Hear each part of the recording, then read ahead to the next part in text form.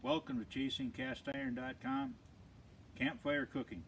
Today we're going to make a egg bake that we usually do when we're camping. It's very simple. We're going to use a number 8 skillet, which most people have already. I will show you how to make this simple dish that everybody's going to enjoy. Let's start with warming up the kettle.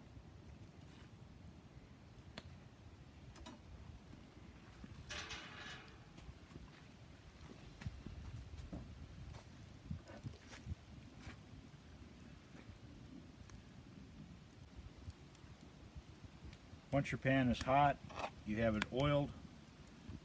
We add our sausage.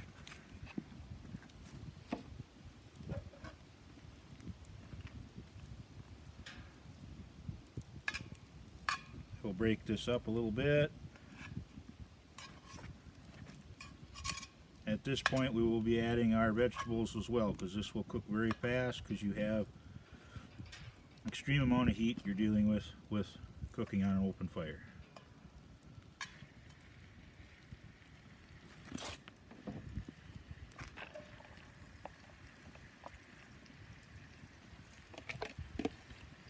We like to use onions, green peppers.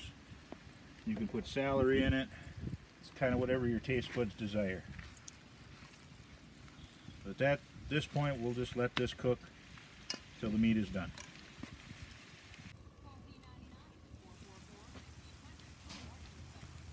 Our meat is completely cooked at this point.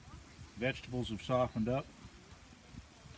Now we're going to add our egg and cheese mixture. And pour that in there. And now we're going to let that bake. And I also will be covering it with that lid to help the baking process. If you do not have a cast iron lid, what works well is like a Weber grill top, anything to keep heat inside that like an oven.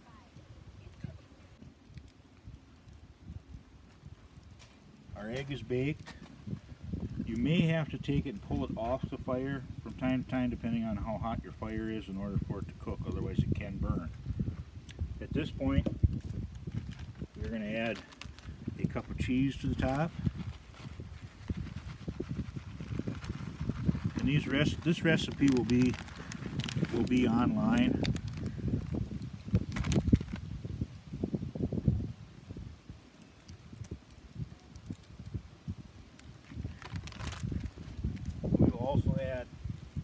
I always like to add a little fresh tomato right out of the garden, a little top garnish.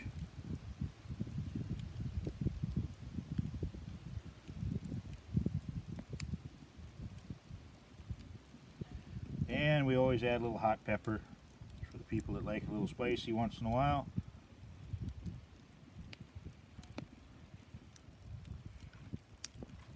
There, now we will place the lid back on. We will let this cook just a little bit and then we'll let it rest for 15 minutes or so.